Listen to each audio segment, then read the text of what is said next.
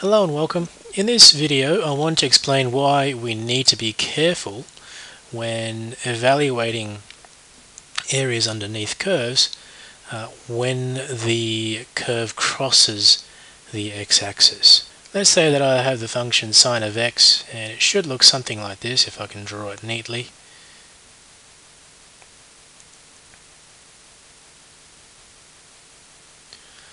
So sine of x crosses the x-axis at x is equal to pi and x is equal to 2 pi.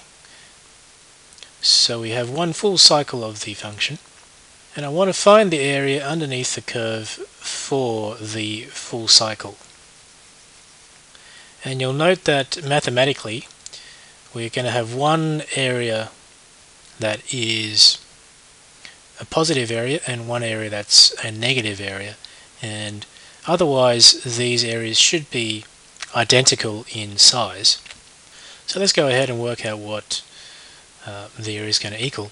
So my area equals, according to the fundamental theorem of calculus, and my bounds are from 0, so 0 to 2 pi, so I want to integrate from 0 to 2 pi of the function sine x with respect to x. Actually, I should note that here, so that f of x is equal to sine of x. And first of all, the antiderivative of sine x is negative cosine of x, and this is bounded by 2 pi at the upper limit and 0 at the lower limit. And if I was to substitute in the values, I would get negative cos 2 pi minus cos of 0. So cos of 2 pi is equal to 1. So negative remains and this goes to 1. Minus negative, I'll make that a plus, and cos of 0 is 1. So negative 1 plus 1 is equal to 0. So this is very peculiar. We end up with area of 0. Well, it makes sense and is not mathematically incorrect, because as I said at the beginning, we have a positive area for this part of the curve, and we have a negative area for this part of the function, and both of them are equal in magnitude, so they're going to cancel each other out once we carry out this operation.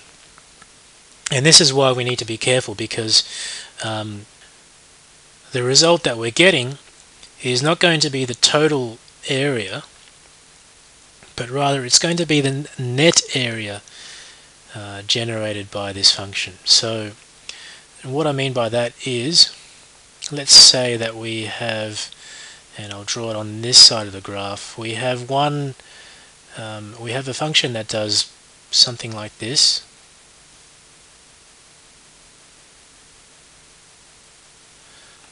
And we want to find the area under the curve between this interval, and we have one bigger area here and one smaller area here. Well, the net area is simply going to be equal to the larger area minus the smaller area, and it's not going to be equal to the total area. So if we wanted to find the total area, we're going to have to integrate we're going to have to change our intervals of integration and flip this negative into a positive. So we're going to have to integrate from 0 to pi first, and then from pi to 2 pi, and reverse the negative so that we get this total area here. So let me do that. The total area is equal to the integral from 0 to pi of sine x with respect to x minus minus because we already have a negative area here, so we need to minus it. We need to negate it to make it into a positive area, and we want to integrate from pi to 2 pi of sine x dx, and that's going to give us negative cos x bounded by pi and 0 minus negative cos bounded by 2 pi and pi, and substituting in my values I shall get a minus cos of pi minus negative cos of 0 minus cos of 2 pi minus negative cos of pi. And this works out to be cos of pi is equal to negative 1, and then so negative times negative 1 is going to give me positive 1, and cos of 0 is equal to 1, and the double negative gives me a positive, so the first part is 1 plus 1 minus cos of 2 pi is equal to 1, so this negative will turn it into a negative 1, and we have a double negative here, so that's actually I'll leave that as it is, but cos of pi is negative 1, and so negating that gives me 1. So we have 2 minus negative 2, so that's going to actually give me a total area of 4. Okay, so the combined area is 4 units squared. Okay, if you have enjoyed this video and found it useful, please give me a like, and I'll see you on the next video.